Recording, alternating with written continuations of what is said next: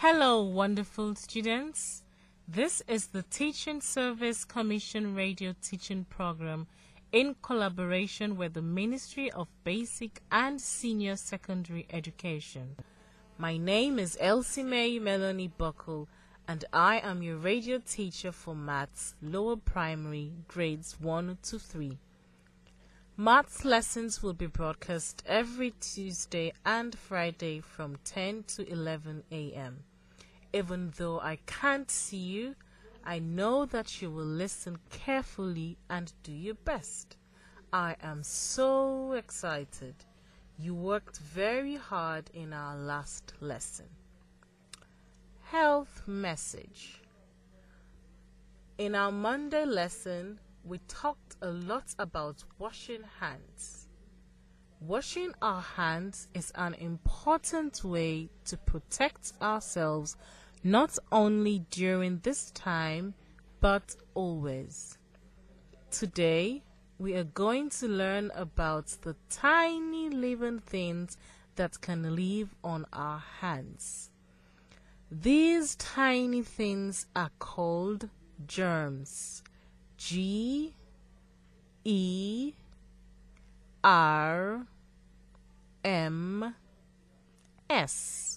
Can you say that with me? Germs. Germs are so small that you cannot even see them with your own eyeball. You would need an instrument called a microscope to see them. Because germs are so small and you cannot see them, they get inside of our bodies and make us sick. How do germs get on our hands? Great question. Germs can live everywhere. In the air, on your food, in the dirt, and on our bodies. Most germs cannot hurt us, but there are some bad germs in the world that can make us very sick. When we don't wash our hands, we let those germs live on us. How can these germs get in our bodies? These germs can get in our bodies when we don't wash our hands. Let's look at one example. Say you shake your neighbor's hand and then go eat your mother's food. If you don't wash your hands first, whatever was on your neighbor's hand will now go down into your stomach with that food. This is why it is important to wash your hands with soap and water. If you only use water, the germs can stay on your hands. When you use soap, you make your hands slippery and the germs will fall off your hands. Are you getting it? Yes. Washing my hands with soap and water can make the germs fall off my hands. If germs get in my body, they can make me sick. That is why it is important to wash my hands with soap and water for 20 seconds, plenty of times in a day. Exactly. Thank you so much for listening about germs and hand washing today.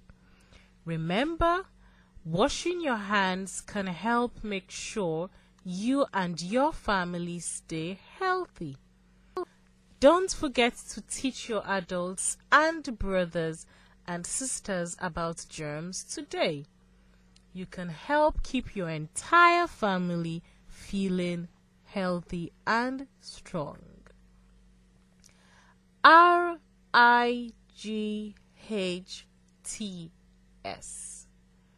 Right. These are the things that every person should have. Food, water, a place to live, education, and healthcare. When you have these things, you will live a good life. Today, we are going to talk about another one of your rights.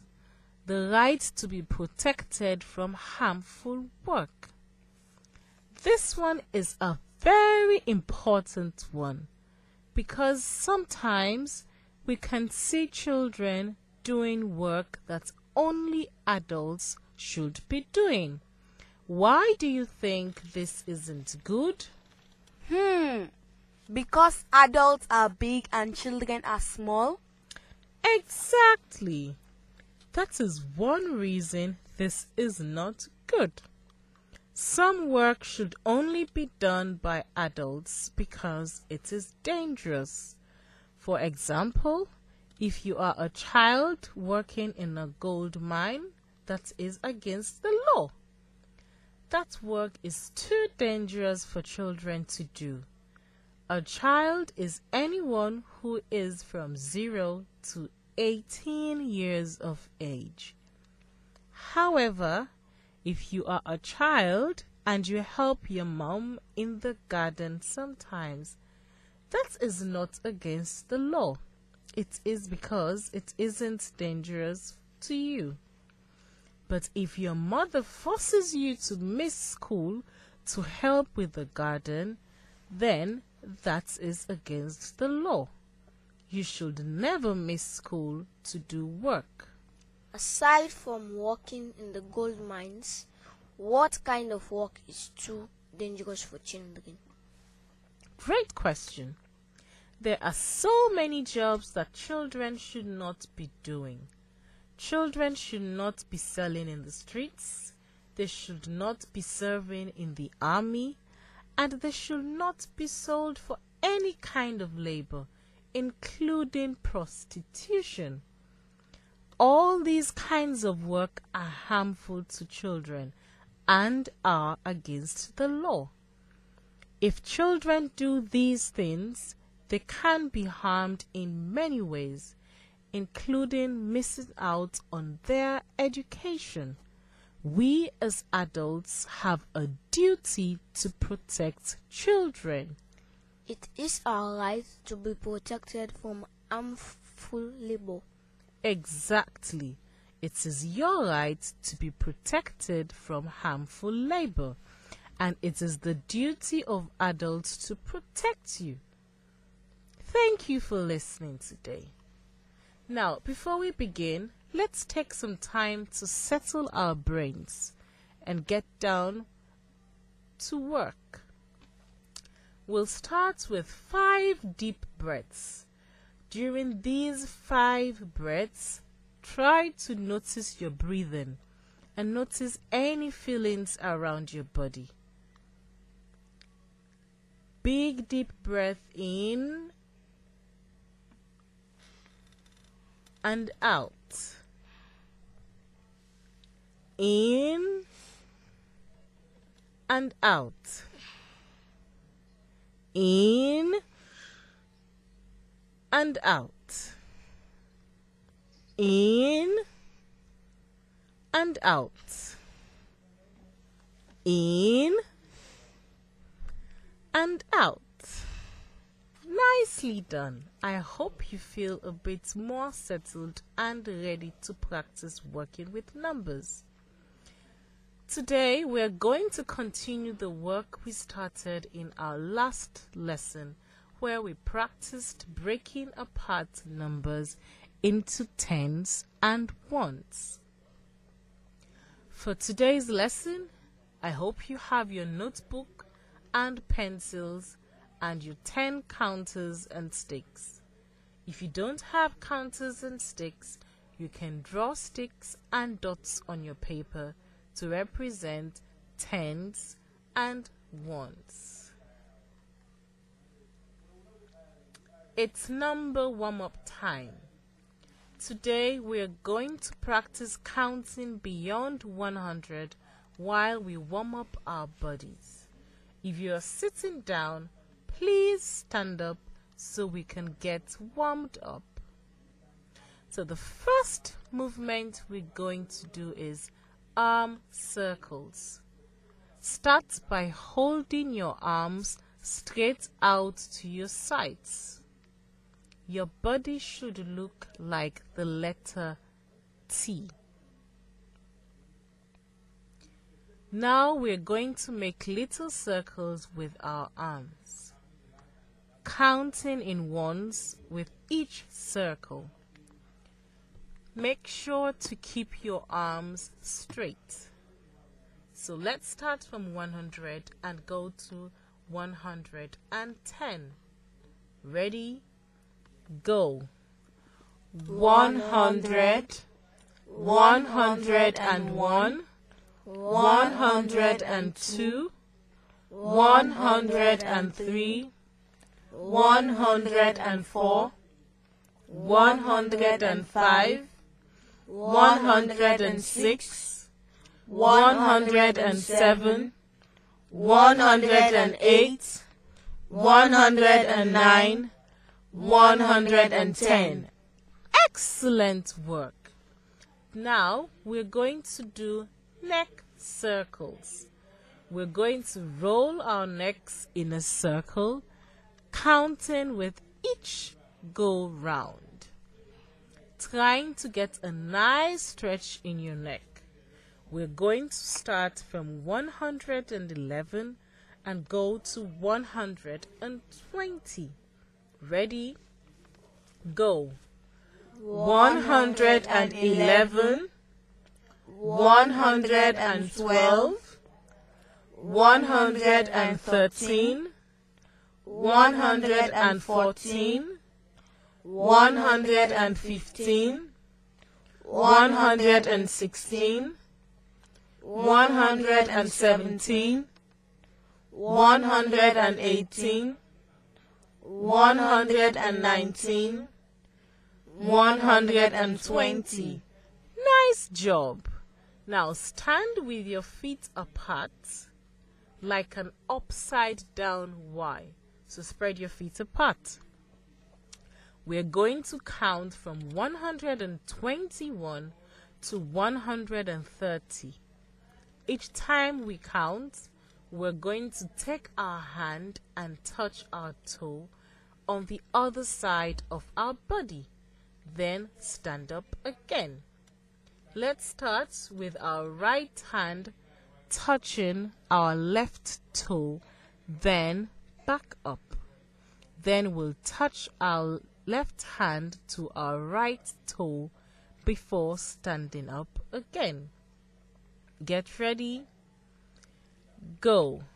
121, 122, 123, 124, 125, 126, 127, 128, 129, 130. Well done. For 131 to 140, we'll do some hopping. Get ready? Go. 131, 132, 133, 134, 135, 136, 137, 138, 139, 140. We're almost done. Now, from 141 to 150, we'll jog. Do not run. And be careful not to hurt yourself as we count. Ready? Let's jog. 141, 142, 143, 144, 145, 146, 147, 148, 149, 150. Whew, what a workout!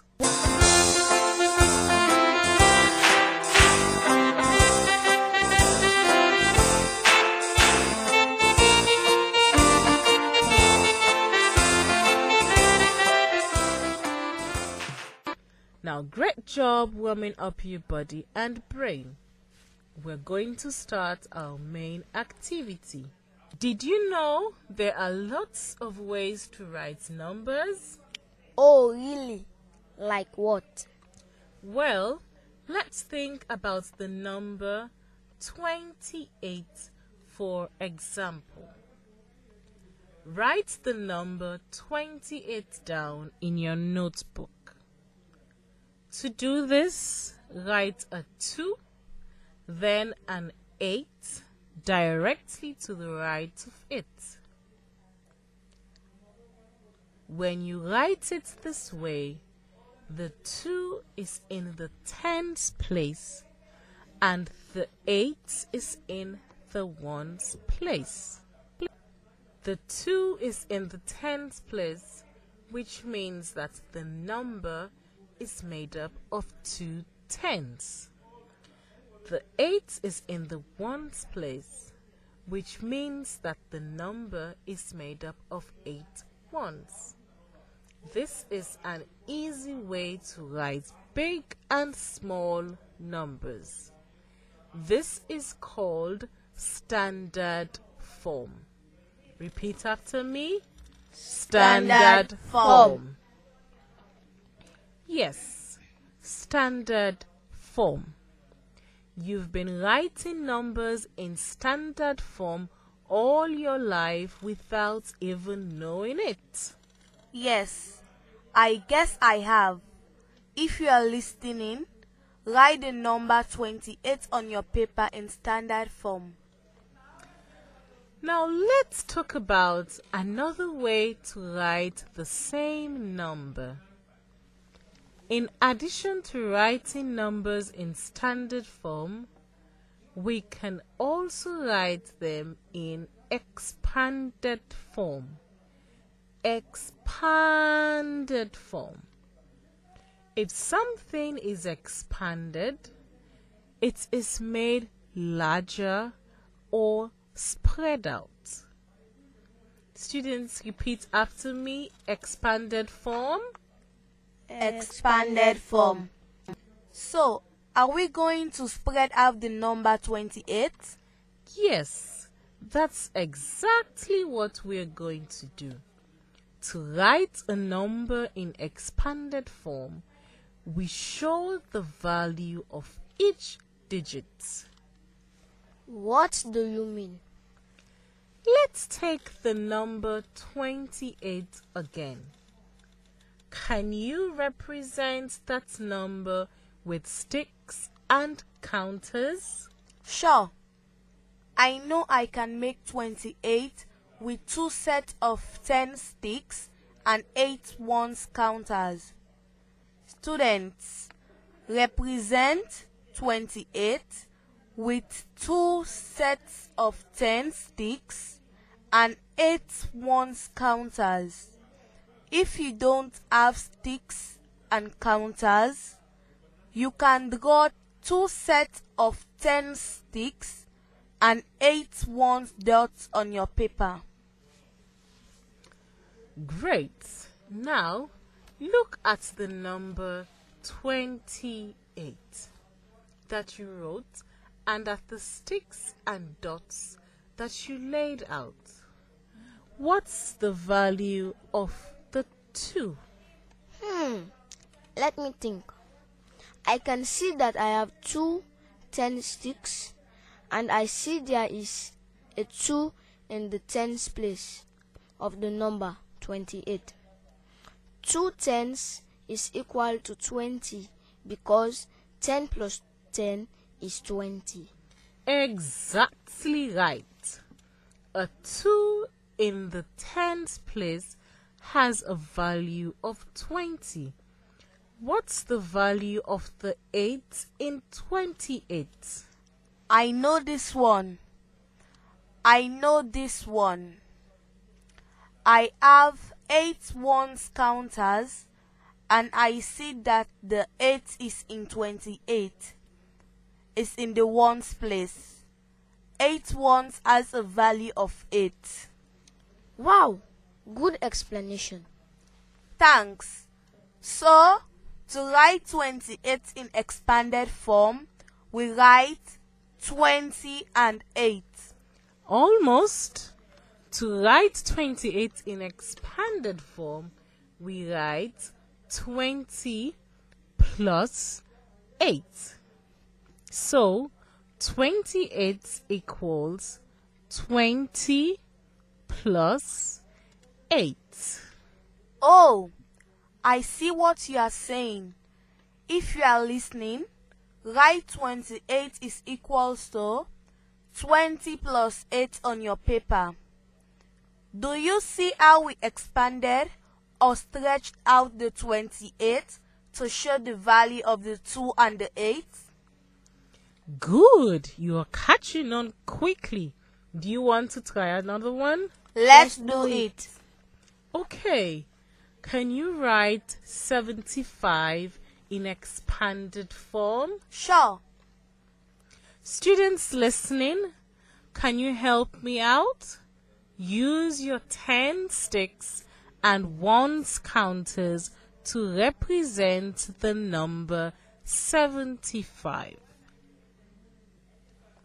Now think, what is the value of all the tens? What is the value of all the ones? I see that you laid out 7 tens sticks and 5 ones counters. I sure did. So, how does that help you write 75 in expanded form? The 7 10 sticks tell me that the value of the 7 is 70. Since 7 tens is equal to 70. Okay. The 5 ones counters tell me that the value of the 5 is 5. Since 5 ones is equals to 5. That makes so much sense. What a clever explanation.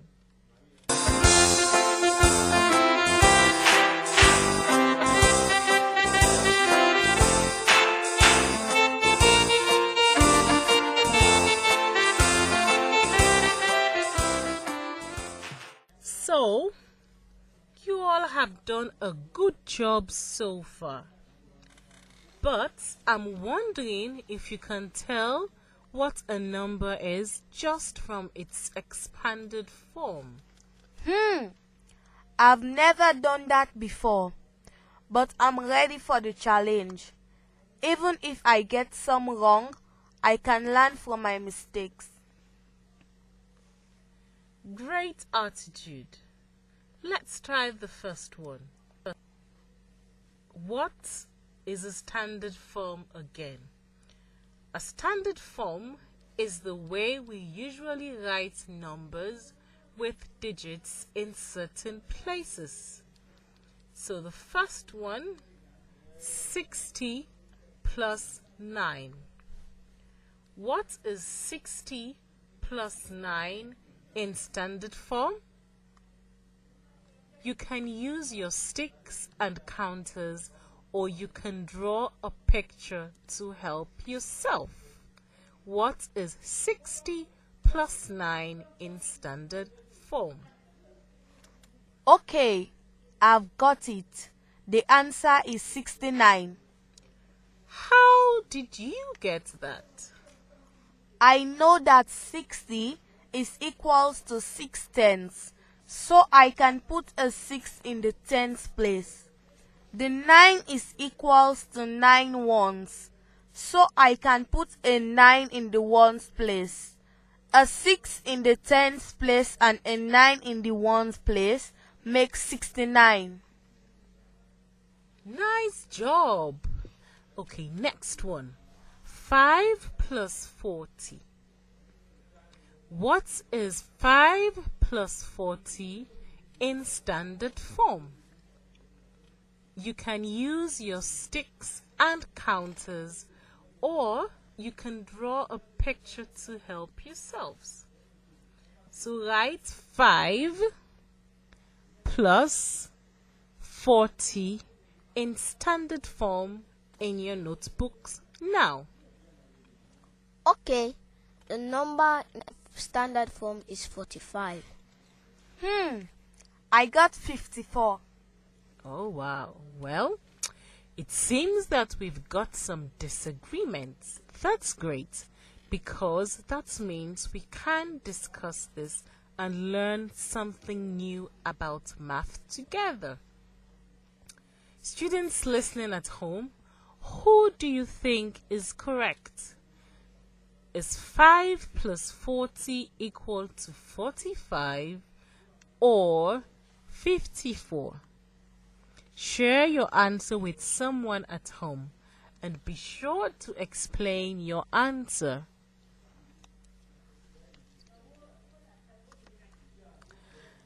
Okay. Precious, can you explain how you got 54? I got 54 because I saw the 5, so I wrote down a 5 first. Then I saw the 40, so I wrote a 4 next to the 5. The number I got was 54. Thank you for sharing. Can you explain how you got 45? I know that the 5 represents 5 ones, so I took out 5 ones counters. Next, I know that 40 represents 4 tens, so I took out 4 tens sticks. I put a 4 in the tens place and a 5 to the right of the 4 in the ones place. The number I got was 45. Oh, I see what mistake I made. I put the 5 in the tens place when it should have been in the ones place. The answer should be 45. Thank you, Chukuma, for helping me realize my mistake. You're welcome. Remember, students, if you're making mistakes, that means you're trying. Mistakes are how we learn and grow.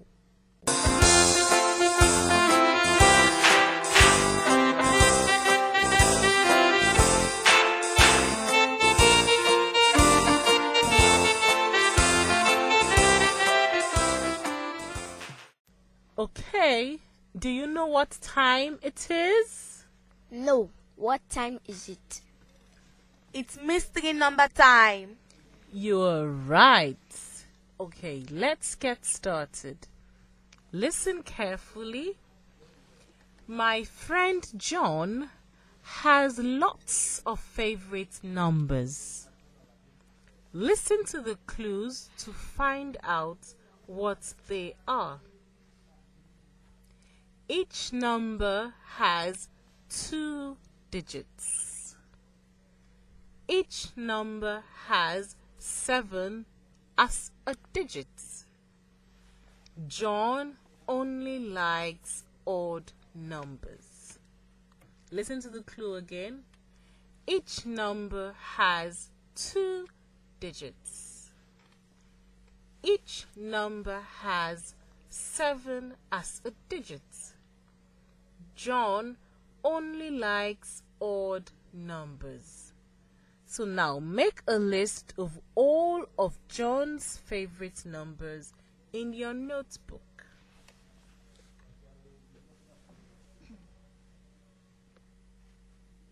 Remember, John only likes odd numbers.